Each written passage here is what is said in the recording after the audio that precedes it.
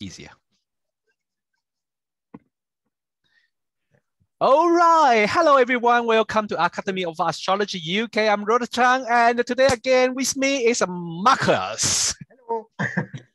So, especially when we with Marcus, because we know Marcus is focused on traditional astrology, doesn't mean he's not good in modern astrology. Oh my God! If you want you to talk the astrology, he's good in everywhere. I usually call Marcus the astrology Wikipedia. That's very generous, actually. Rod is being very complimentary, which is lovely. So thank you. But I think you could take that epithet just as easily as I could, Rod. Not really. Anyway, so but especially, I mean about the traditional astrology, I'm into it, but I don't really practice with it. I like to learn, I like to read it, and I like to think about what does that mean in the modern sense. But usually that means I have twisted it, and somehow, well, some people maybe don't really like it, but it's okay with me. It's my chart. I wouldn't say I'm a purist either, right? I mean, okay. I started my education, as you know, with you at the LSE. Yes, true, yeah. We both learned modern, contemporary astrology to start with. Yes, yes.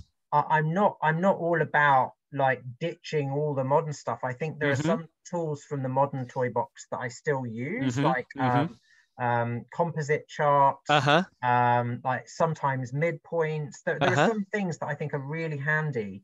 From the modern toy box. It is very interesting. Astrocartography. Oh yes. Yeah, I think there is no definite line about, I'm definitely traditional astrology. I'm not going to go that side. If you cross a line, there shouldn't be, because I like what Sharon says. Sharon is a traditional astrologer too, but she's like, it's astrology. That's it. It's astrology. We all astrologer. We look the same thing. Okay, I like that idea. It's like, I mean, we are all the same, but there's no point to make it about like, oh, you are. Anyway, this is not our aim today. But today, I want to. Marcus suggests we talk about a very interesting topic, which we don't really apply it very much. We probably know a little bit about it, but we don't apply it in the modern astrology. It's called reception, because for modern astrologer, when we teach the student, we were talking about the mutual reception, and then they was like, what does that mean? Where does the reception come from? So since I mean, when I learned horary and I talk with you and Sharon, I learned that's because you have to know reception first, then you can talk about mutual reception. Then you understand what does mutual reception mean. Because when I started to learn astrology and the people tell me, consider mutual reception just like conjunction, I was like, okay. Now I learned that. I was like, okay, say that again. It's not quite the same thing. To be honest, okay. Yeah, so should we start with reception? And if we really have time, we just talk about mutual reception if we have time. Sure. Okay. Yeah. So what does a reception mean? All right. Simply put, reception is just one planet being in another planet's sign, or in a part of the chart that other planet has some power in.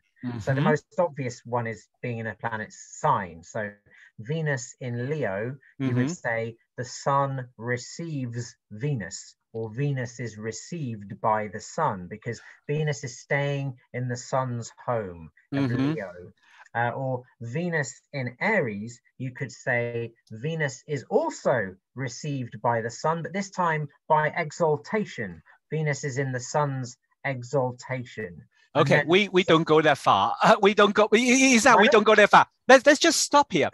So let me translate it into modern astrology. Fine. No. I'm definitely want to go that far. But I would just say, let's translate it for those our beginner audience. So usually we say, when you say Venus in Leo, we will say Sun ruler Venus. Usually we say that easy way, right? So, but is also, we can also say it, Sun receive Venus. Yes. Am I right? Yes. Okay. Yes. So, yes. But okay, let's go step forward that you just say, because that will shocking those people who don't know about this. So because when I just learned a couple years, 5 years ago, 6 years ago, I was like, what? Yeah. So when Venus in Aries, it also related to Sun, because the Sun is exaltation ruler of Aries. So Sun can receive Venus by exaltation. Yes. Now, this isn't always relevant, of course, because if Venus is in Aries and is in no aspect of the Sun, or the Sun isn't looking at her, then so what? But let's say Venus is in Aries and is in aspect to the Sun, squaring the Sun, trining the Sun, opposing the Sun. Well, opposing the Sun would be interesting, because that would put the Sun in Libra. Okay, that's a funny bit. A mutual reception, but we'll get onto that. So the point here is that if Venus is in, say, the Sun's exaltation, and the Sun is in aspect, then the Sun is receiving Venus. In the similar way, the Sun is receiving Venus in Leo, the Sun's home, where it's much more obvious. And again, it doesn't really... But I think if you jump into traditional way, the only thing can happen is by conjunction for Sun and Venus. Well, of course, I mean, the Sun opposition Venus couldn't actually happen. I like that cosmic. I like that cosmic miracle. They can't square, they can't oppose, they can only sextile. At least we live in Mercury. Impossible configurations aside. So the idea here, though, is that the basic premise is that a planet that is received by another planet, the planet that receives it looks after it. So it's easy to understand with sign rulers. So say Venus is in Leo, the Sun rules the Leo, so the Sun is responsible for looking after Venus. Venus is a guest in the Sun's home. Yes. So say the Sun was in say the Sun was where can we put the Sun? In sextile, maybe, from Gemini. Say the Sun was in Gemini and Venus was in Leo, and there was a sextile, then the Sun in Gemini would be looking after Venus, and that the Sun would be said to be receiving Venus. Could this happen? I was just thinking, because the furthest state is 45 degrees. Oh yeah, that can happen. I'm sure they can. But they are in the either way, right? They are in the one in the end of the sign, another one in the early sign. They wouldn't be an aspect. But they are in the sign which form the sextile. Yes. So this would be by sign. So by sign. So receptions actually do matter, even if the aspect doesn't complete. In traditional astrology, you're going to look to which aspects actually finish, complete. You know, if you're doing a horary or looking at a situation which is live, then it's all very well if these two planets have a friendly relationship with each other. They never actually make it to contact. The thing may not happen. But in a birth chart, or in a chart that unfolds over many years and isn't like a single event thing, it's sort of like just the planets having a kind of reception is important. It's like who is looking after who in the chart, sort of thing. So let me give a quick summarize. So in a traditional way, the first reception is like a planet go to the sign, and this sign's ruler have to look after it, after his guest. Yes. And also we have to consider these two planets, the planet and its dispositor or its ruler, have they in the sign can form the aspect. Yes. But you don't need exact aspect, but if they are in the relationship side, like Aries, let me say Aries and Aquarius, they can kind of a sextile, or Aries with Gemini, they can sextile. This kind of thing. So any aspect, but the point here is that it depends whether they have to make an aspect or not. Depends on the kind of chart. If you're looking at a chart for a single issue, like a horary chart, then in order for an event to happen, you need the aspect to complete. But if you're looking at something like a birth chart where you're analyzing talents and probabilities and things over the whole lifetime, then they don't have to be. I see. So the so-called mutual reception is when the planets are in each other's sign, or each other's exaltation, or a mixture of the two. So an example of that would be, say, Saturn in Aries and the Sun in Aquarius. That would be a mix. So Saturn is in Aries. Yes. The Sun's exaltation. Yes. And the Sun is in Aquarius. Yes. Which is ruled by Saturn. So it's a mixed, sometimes called a mixed reception in astrology, but actually traditionally it was just called a mutual reception. So what that means is those two planets are supporting each other's agendas, and they're fully supporting each other's agendas because they are also in sextile to each other. Yes, in this case, yes. They're not only in sextile, but they are also like have a sort of friendly relationship. So Saturn, because he rules Aquarius traditionally, where the Sun is like the master of the house. So the Sun is his guest, and he has to look after the Sun. And Saturn is staying in Aries, which is the exaltation of the Sun. So it's kind of like there the Sun feels anything in Aries is really important. So it has to be really paid attention to. So it's almost like you can look at this both either way round, and both ways could be kind of correct. You could look at it like the Sun has to treat Saturn extra special. Is where the Sun is exalted. Or you could look at it like Saturn's looking up at the Sun in this case and going, "You're amazing," putting the Sun on a pedestal. That's sweet. I do think it is kind of a two-way street. Yeah. Traditional astrologers differ on this because this does become important in interpretation. Of course. I heard about that. Yeah. So Bernadette and a lot of the medievals and Lilly said the planet that does the receiving is the one that cares about the other, if you like. So, for example, in this case, the Sun would be in love with Saturn, which never happens normally, but in this instance, in this case, according to Bernadette or Lilly, because the Sun is receiving Saturn into the sign where the Sun is normally exalted, it's like the Saturn looks all shiny and sexy, and the Sun's going, "Wow, you're amazing," which never happens normally. But then some modern astrologers like John Frawley say no, from doing lots of horries, it looks the other way around. It looks like Saturn is exalting the Sun. I think it's probably, the truth is, the reason it can seem both ways is because it's probably a bit of a two-way street. The Sun, if it makes sense to me. I think John Frawley is probably more right about this, actually. Just looking at many horries, I think that Saturn probably looks up to the Sun when Saturn is in Aries, and the Sun therefore goes, "Oh, you're all right. You think I'm brilliant." Do you know what I mean? And then so it's an interesting. So with mutual receptions, so one of the traditional phrases that's really useful here, and I think this is, I can't remember which author this is from, which is terrible. It might be Lilly, it might be Bernadette, I can't remember, but it's something like that the shorthand is an aspect is the opportunity. Reception is its delight. So lovely. Aspect is the opportunity. Yes. But the reception is its delight. In other words, when you have a planet receiving the other, it means, yes, I want that. Yes, I'll have that. Yes, I need that.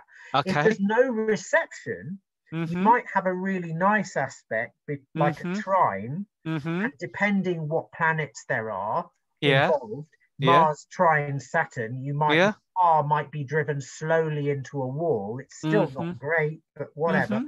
It's at least better than driving into a wall quickly. With say Venus trine Jupiter, it might be a really nice, enjoyable party or a lovely social gathering or something. But if there's mutual reception, it's a freaking brilliant party, and you have an amazing time. You know, it's so good, and it's one of those things you remember forever. If it's just a Venus trine Jupiter and there's no reception, it's like, it's a good party. Yeah, it's a good party, and that's it. You know, how about we use some example? I know you prepare some example, so I think people usually understand much better when we give the example. Yeah. Should we look at the you suggest the Let's do the Pope first. Okay. Here we are. So. That's that's definitely not the Pope. Sorry. Here we are. Brilliant. Thanks, Rob. So, yeah, this is a chart I'm somewhat familiar with, not massively, but it's an interesting one.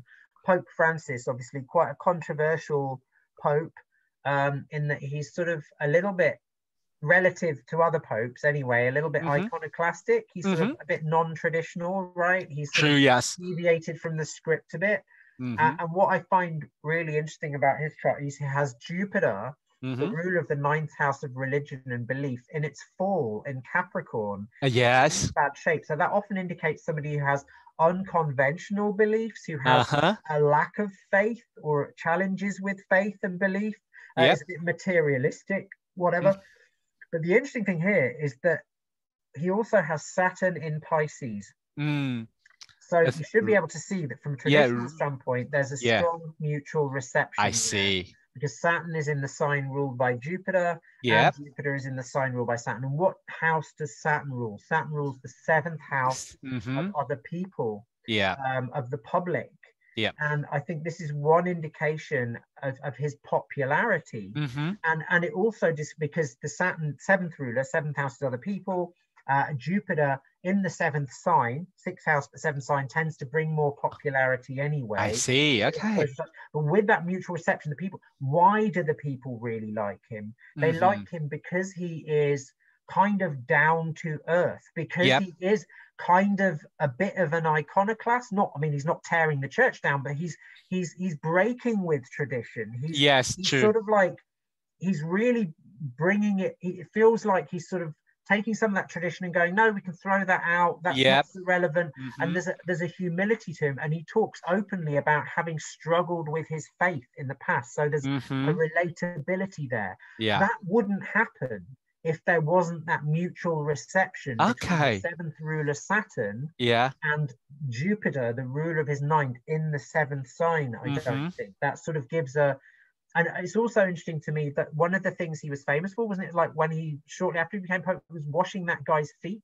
He was washing some guy's feet in public, which is obviously a recreation of the sort of whole Christ thing. Yes. Whatever. But it was like, that was a really famous moment. I just thought that's incredible, because Pisces rules the feet. And so it's kind of like him getting down and dirty with the public, with the seventh ruler, by washing their feet as a perfection of his faith.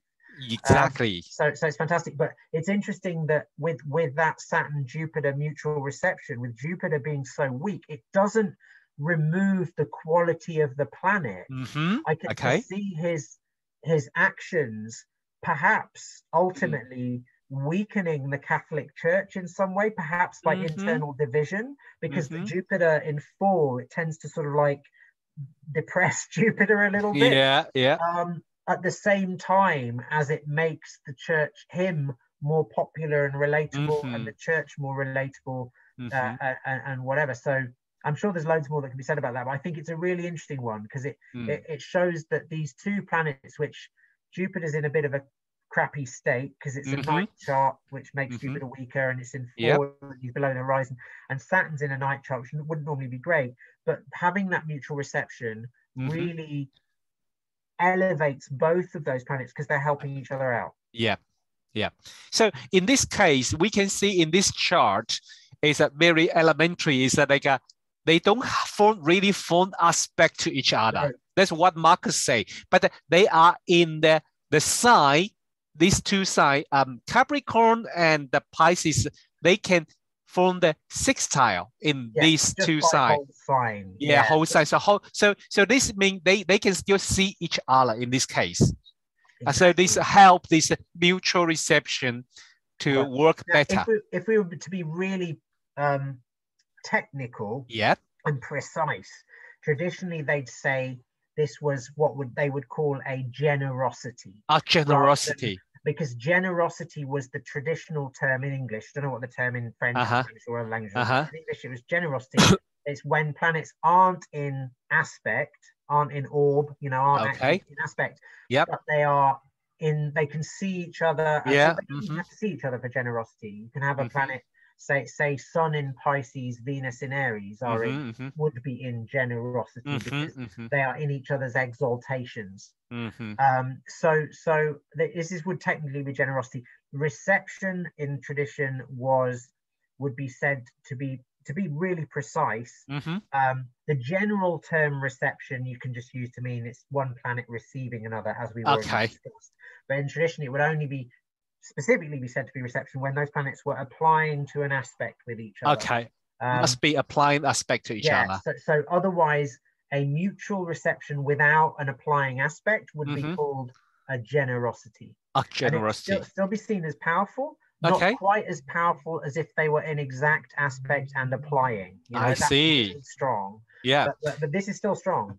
Yeah, so it's very interesting because I remember when I start the astrology, I mean, for the beginner, we don't really consider, in the modern astrology, we don't really consider about aspect. We just say, oh, they are in each other's ruler, so they are this is mutual reception. I think that's what we've been told, right? If I'm right. That's true, yeah. Yeah, okay, thank God. I didn't miss anything. So, no, yeah. Yeah, so and I think as understand about what reception really means, this give me idea. Say that reception, mutual reception is like conjunction. It doesn't sound right. It's not an aspect. No. Aspect is an opportunity for an event to happen. So the nature of the event, that whether it's easy or hard is going to be determined whether it's an easy or hard aspect, and of course by the nature of the planets themselves. Do they get on? Are they friendly planets? Are they easy? Do they give you free shit like Jupiter? Or do they give you, or do they say, have you paid for this? Where, you know, what's the bill? How much do you owe me? That's Saturn. You know? So it depends who you're talking to, right? What the type of conversation is. But the aspect is in the tradition, the aspect is the opportunity, but say reception is its delight. So generosity here would be like two neighbors or friends or people who maybe they're not in direct conversation with each other right now, but they really like each other and they'll support each other's agenda, you know? That's it, yeah. So it's kind of like, and often these things represent, Lilly actually says this explicitly, William Lilly in his book, Christeen Astrology, famous horary astrology, he says this explicitly in, I think it's his chapter on relationship horary, that was 7th house, when he's saying that, you know, the conditions in a horary about marriage or relationship, will a relationship happen, yada, yada. He's saying that, you know, he goes through all the usual stuff, like you want an aspect between the ruler of the 1st house and the 7th house, applying to the ruler of the 7th house or something, blah, blah, blah.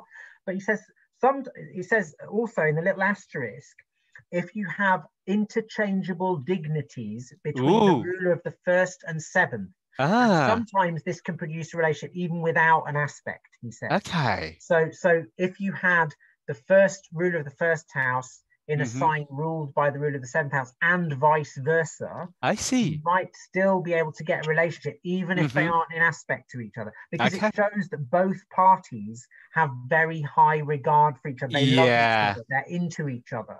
Yeah. So it's kind of like, even if the opportunities, the chart's showing that nothing circumstance-wise is moving in their favor, the fact that they're into each other, if those planets are strongly enough placed in the chart, and showing they've got power to pick their course a little bit, you know, if they're both stuffed in the 6th and 12th houses, because they can't do anything. But true.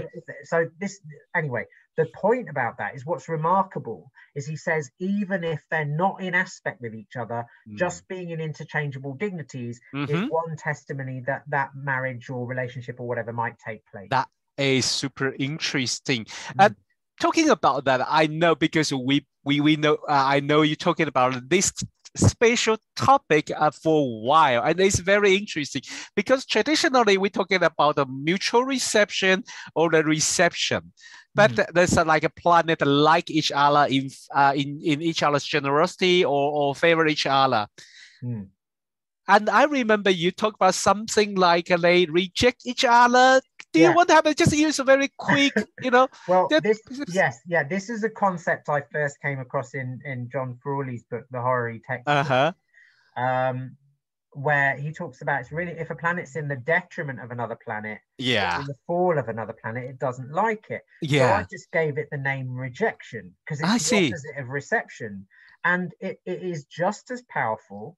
And I cannot tell you the number of times I've seen astrologers delineating charts and just completely ignoring this fact. And it's huge, it's massive in interpretation. So say you have a a conjunction between Venus and Jupiter, okay, that's going to look very different in Pisces to what it is in Virgo. Now, there's two reasons for that. In Pisces, both Jupiter and Venus would be really strong, right? Yes. Jupiter in Pisces rules the sign, and Venus exaltation. Yeah, and they have a mutual reception by rulership and exaltation. They love each other. By the way, there's another traditional technical term for that. That is called communion. When you have two planets in conjunction, which are simultaneously receiving each other. Oh, so communion. Sweet. It's lovely, isn't it? It's like, they're so bonded. They're like fused. Yeah, you could have sprayed them. Yeah, now stick them in Virgo and watch what happens. Obviously, Venus in full, Jupiter in detriment. Oh. But they are what I call rejecting each other. Oh, now, dear. So I invented my own name for this, which I call contention. Contention.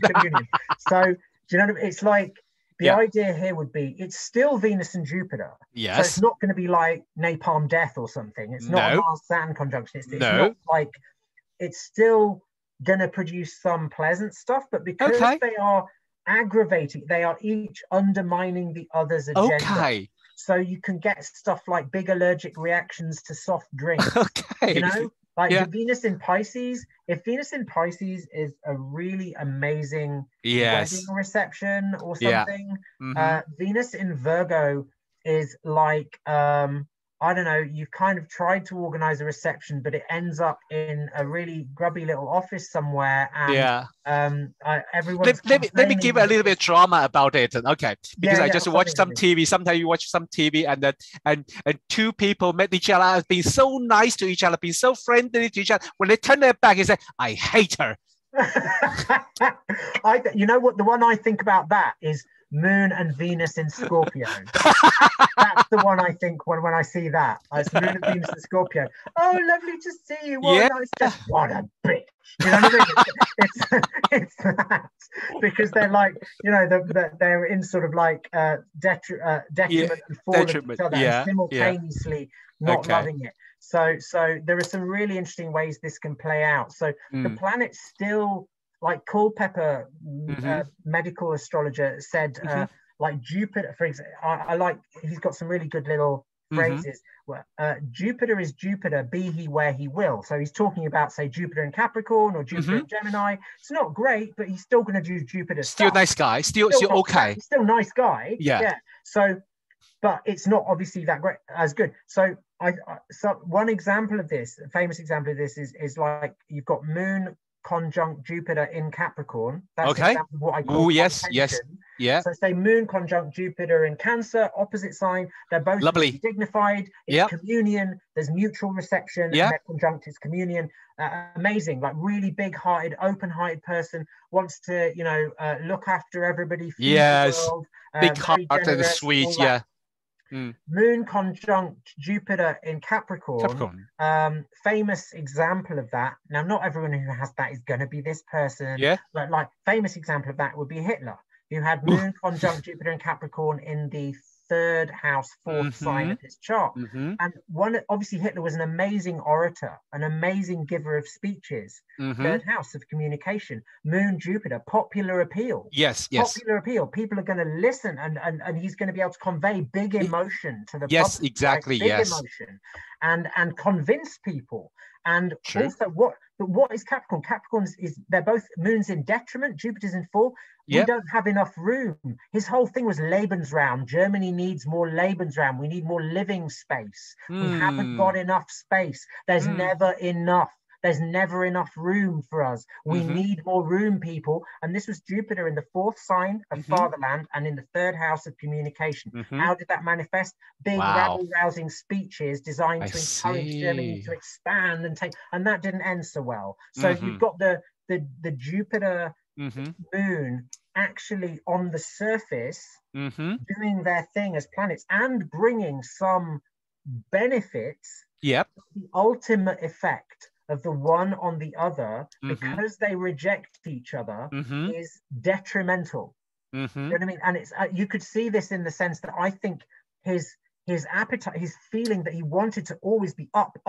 He was taking. That's also Moon Jupiter. Yes, always want up. Yeah, he always wanted to be up, right? Yeah. He was taking, like, I mean, I assume being, running the war and losing probably had something to do with it, but he was taking like loads of amphetamines and stuff like that, and they gradually destroyed his mental health. I mean, there's some suspicion that he might have had syphilis or something, but I think there's something about that. So these kind of, so that was the other chart I wanted to look at, where you have an example of some really dignified planets operating really badly because they reject each other. It's the opposite of reception. And this is Jeffrey Dahmer serial killers chart. I just put it down. Thank you, Rod. And you can see, like, not everything's dignified, and there's some real problem aspects here as well. But you can see he has Mars and Venus and Saturn in their own signs. Yes. He's Libra rising, Venus in Taurus, which incidentally so is Hitler, by the way. Puts the ruler in the 8th house, which is not always good for having mental stability because it makes a person very anguished. I mean, it depends what else is going on in the chart. And unfortunately, in Jeffrey Dahmer's case, he also has Mars in the 7th sign, so it puts, and Saturn in the 4th sign, and he's born during the day, so Mars is kind of the more difficult planet for him to handle, but it puts both of the malefics in angular signs, which emphasizes difficulty. The thing I wanted to point out here, there are two things. The first is he has this moon, this really cruddy moon Saturn square. It's especially cruddy because there is mutual rejection, right, as I call it. So should I explain? Yes. Try to use your words. So because Moon in Aries is where Saturn fall, detriment. Yeah, fall. So fall.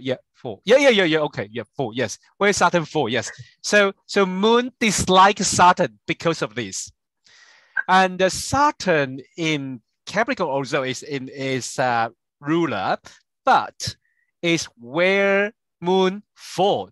Moon detriment. Sorry, where Moon detriment. So for this reason, Saturn dislike Moon. Yeah. Oh wow. So exactly that. Now there's an interesting thing here where when in the tradition, when you said that Bernadette has a really cool phrase for this. He says when you have a planet aspecting another planet from that other planet's fall or detriment, he says, I think it's when it's aspecting to another planet's fall. So in this case, I think we have the moon aspecting Saturn from Saturn's fall, right? Okay, yes. It's like the planet, like Saturn would be, he said, the planet that is applying, in this case, the moon is separating, but let's say that there's an aspect there. So it's a birth chart, so it's still relevant. So it said it's like that planet is approaching the other one, offering them strange garments. What he means by that is it's like the other planet is trying to give them something, and they're just looking at it going, what the F is that? Why are you trying to give me that? I don't want that. I don't want anything to do with that. You know what I mean? It's like somebody coming up to you in the street and offering you a chicken onesie and saying, wear this and dance for me. It's just like, I'm not going to do that. Do you know what I mean? It's like, he says, like somebody going up to you and offering you strange garments. I see. Like, what? Do you know what I mean? That's the idea. It's quite an interesting, striking phrase. Yes. That's so interesting. But the idea here is that, as Rod just very clearly explained, Saturn and the moon are what I call in mutual rejection. Yeah. And of course, they're in a square, and a moon-Saturn aspect isn't easy anyway. So in this chart, we have Saturn ruling the 4th house, which is the house traditionally of the father. Obviously, it's parents and general ancestry. And the moon, which is his 10th house ruler, which is mother. So you can see from that probably his parents had a very difficult fraught relationship, and that he probably had lots of emotional problems at home, and those translated into his relationships because that's the moon's in the 7th, and there's probably a lot of emotional alienation. I would go as far as with that mutual rejection as to go emotional abuse.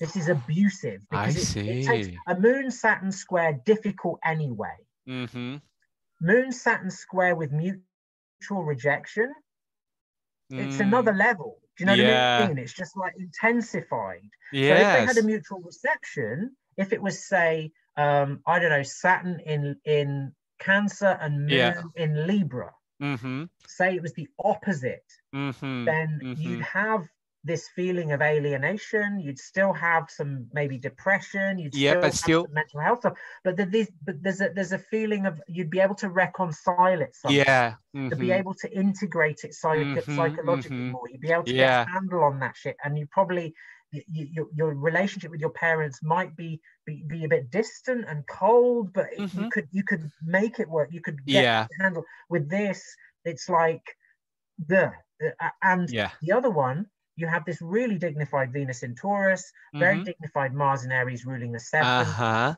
And again, it's what I would call a mutual rejection, or in this case, it's what I call a hostility, the opposite of generosity, right? Okay, hostility. It's not making an aspect, it's a generosity, but in this case, it's the opposite, it's hostility.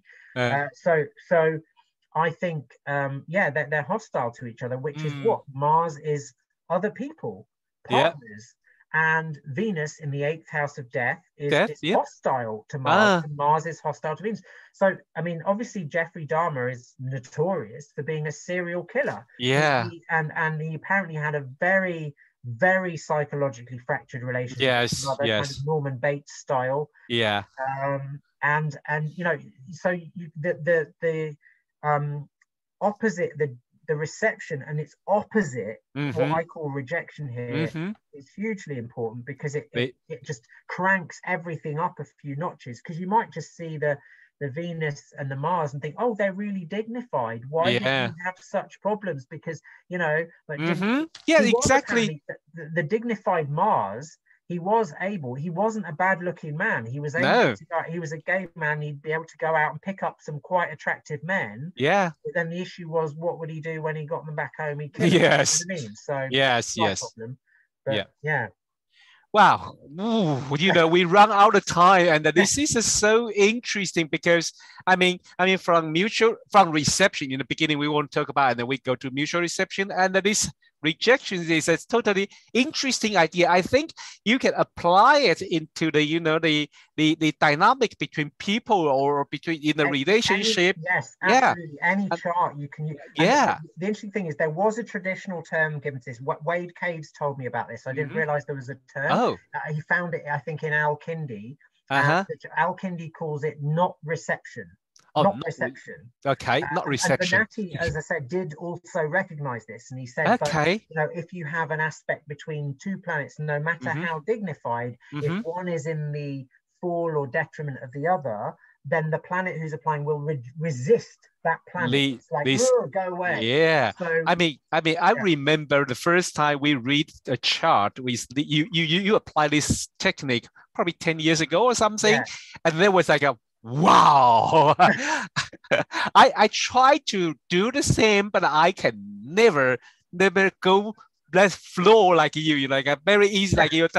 I was like, what does that mean? What does that mean? Because I probably don't have this kind of set of a mind in the beginning, and I have to learn. I mean, it's just practice, Rob, because you with the fixed stars and stuff, you have a level of knowledge way beyond mine because you're a stargazer and you look at them and you memorize them. So it's just familiarity. That's different, but it's interesting. I mean that with this kind of a reception and also I mean not reception, it's very, very interesting to apply it into the like a dynamic between two planets and with the things they represent, they represent about, and that is fascinating. Thank you very so much.